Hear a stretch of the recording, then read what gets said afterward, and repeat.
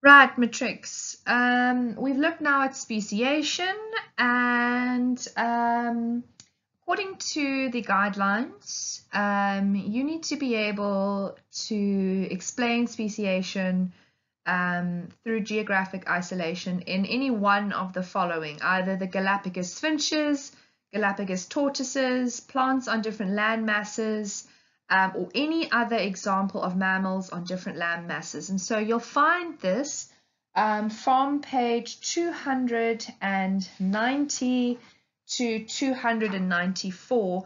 Effectively, we can look at any one of them, and you don't need to know all of them off by heart. Essentially, you just need to know one of them. But at the same time, in the final exam, they could use any animal. They've used camels before, they've used lizards. So you need to be prepared for any example that might come up. I'm just going to quickly look at something, one of the examples from the textbook, which is the speciation of proteas on different continents. So effectively, what I'm looking at here is speciation due to geographical isolation, and it's a situation where a species becomes separated by a physical barrier, like a lake and mountain, and it diverges along a separate evolutionary path.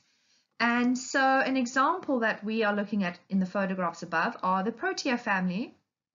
And Protea pollen has been found fossilized in Antarctica, but there are also living examples that are found in South Africa and Australia. And the picture on the left are Protea flowers that are found here in South Africa, and the ones on the right are ones located in Australia. And you can see there are a lot of similarities within them, but they are phenotypically different, and there's a possibility that they're also genotypically different, which would mean that they are different species.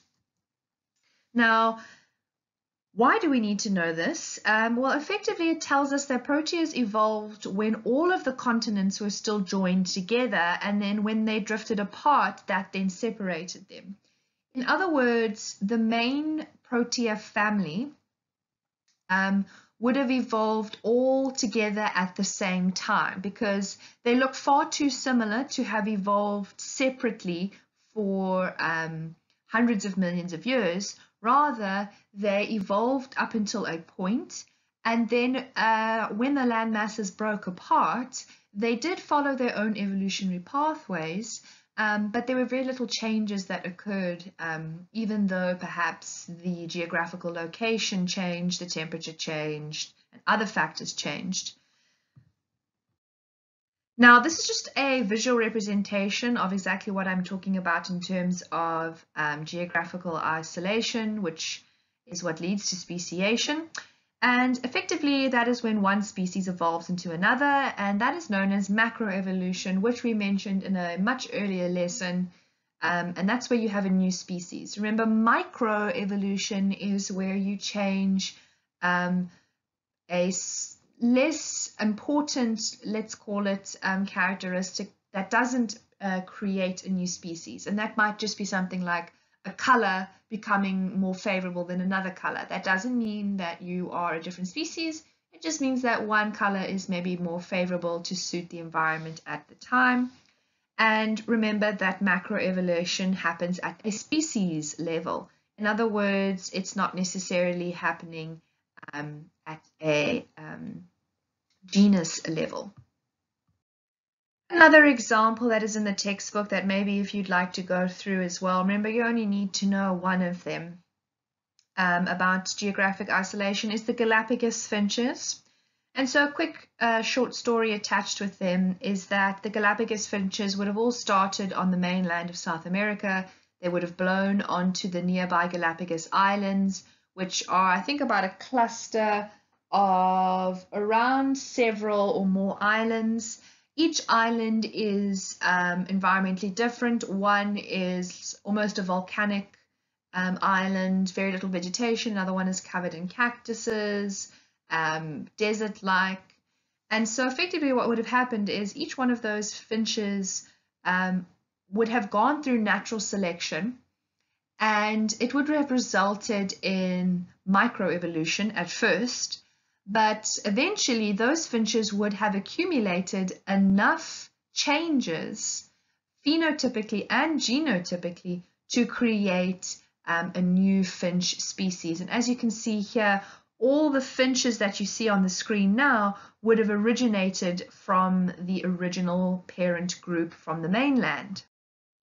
Each one of them has a physical favorable characteristic that suits their environment, and in this case, the physical characteristic that was so important to our finches was their ability to feed. And so you'll notice that this diagram speaks about their bill shape or their beak shape, and it refers to what they eat: fruit, insects, cactus, and seed eaters.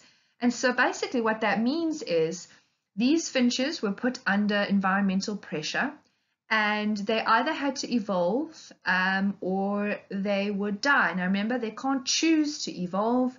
Instead, there was the variation in the beak size, and perhaps those finches that generally ate seeds, perhaps a few of them, their beaks were slightly shorter and narrower, which may have allowed them to start eating insects as well as seeds.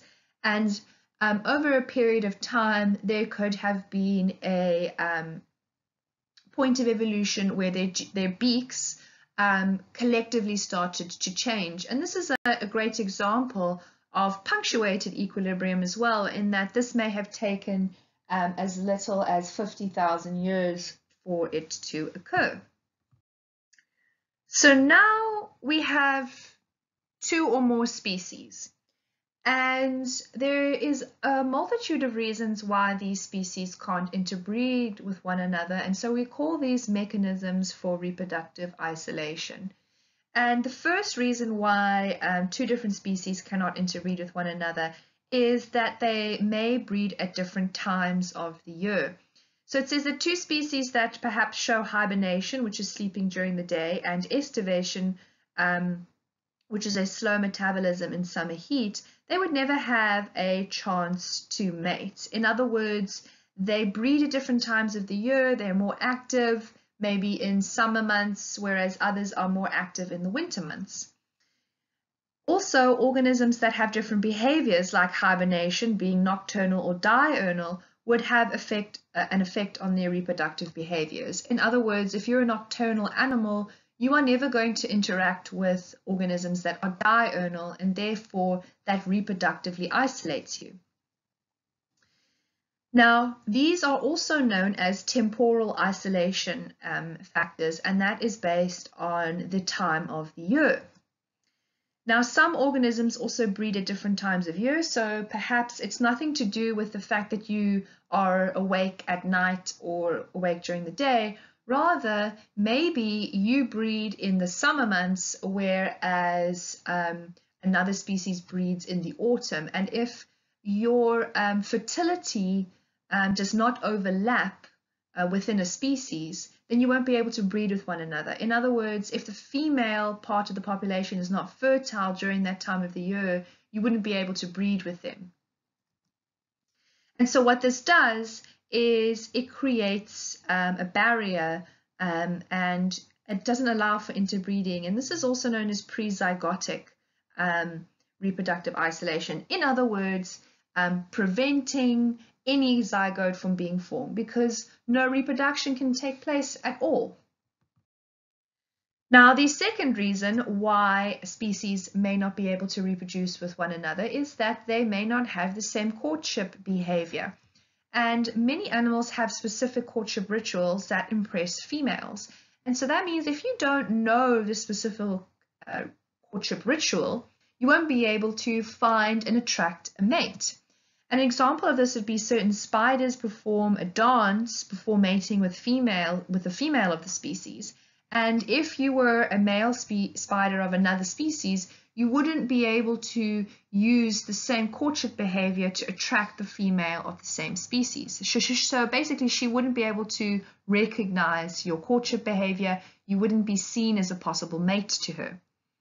Likewise, with birds of paradise, There is a video I will attach that you can have a look at, and they are the birds found, I think it's in Papua New Guinea, and they have brightly colored plumage, the males, and they do these dances that are species specific. And so if you don't know the dance, you won't be able to impress any females. Now, the third possible reproductive isolation mechanism in plants would be how plants are adapted for different pollinators.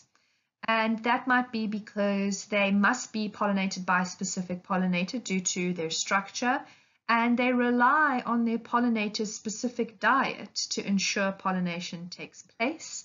For example, the baobab tree and the fruit bat. This is an exclusive and mutual relationship, and the baobab tree doesn't attract other pollinators. And the reason for that is the baobab tree flowers open at night, which means it attracts nocturnal animals. And there are many other plant adaptations, like perhaps wind pollination or insect pollination, bird, and that then leads to things like different colors and shapes of flowers, the position of the flower, and it all basically leads to the pollinator and at what time of the day the pollinator comes out and what is the diet of the pollinator. The fourth reproductive isolation mechanism is prevention of fertilization, and this is also known as mechanical isolation. This one's fairly straightforward. It basically means that the reproductive organs don't fit with one another, and that basically leads to mating pairs not being able to reproduce if their genitals are not compatible. This is also seen in plants as well.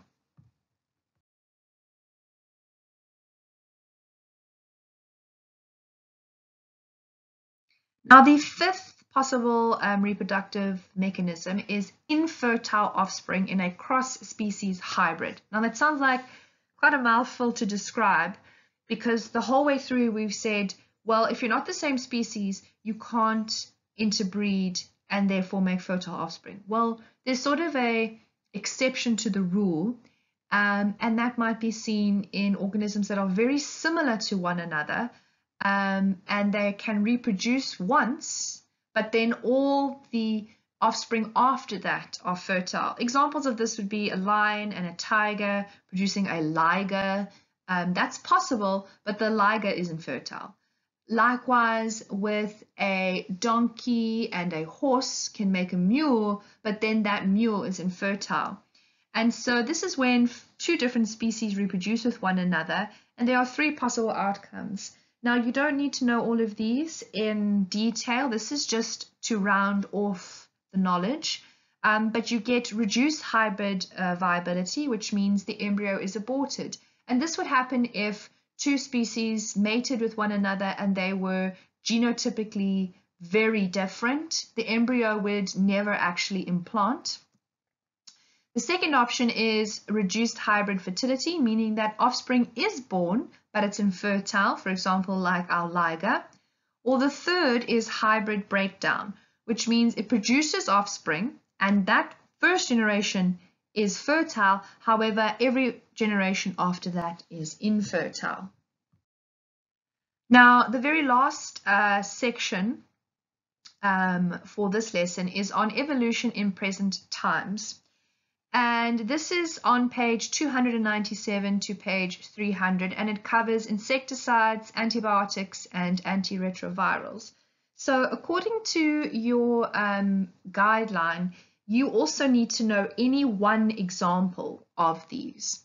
And so I'm not going to go through all of them to save time, but also to make it a little bit easier for you to go through one of the three that are present. And effectively what you need to make note on any one of these, or you can read through all of them, is how is evolution taking place today? I have seen in papers the insecticide and the antibiotic example come up a lot, and that might be because they like to overlap it with human impact on the environment with insecticides, and they also like to overlap antibiotics and how the changes and the mutations in bacteria, they like to link that to genetics and how genetic engineering occurs. So you can see how they like to overlap two topics, genetics and evolution, and human impact and evolution. So I would suggest going through one of these and making a note on how this specific example represents evolution now. What is the mechanism that's taking place? So what's the natural selection mechanism? What's selecting what is favorable? And what ultimately is then producing a new form or a new species at the end.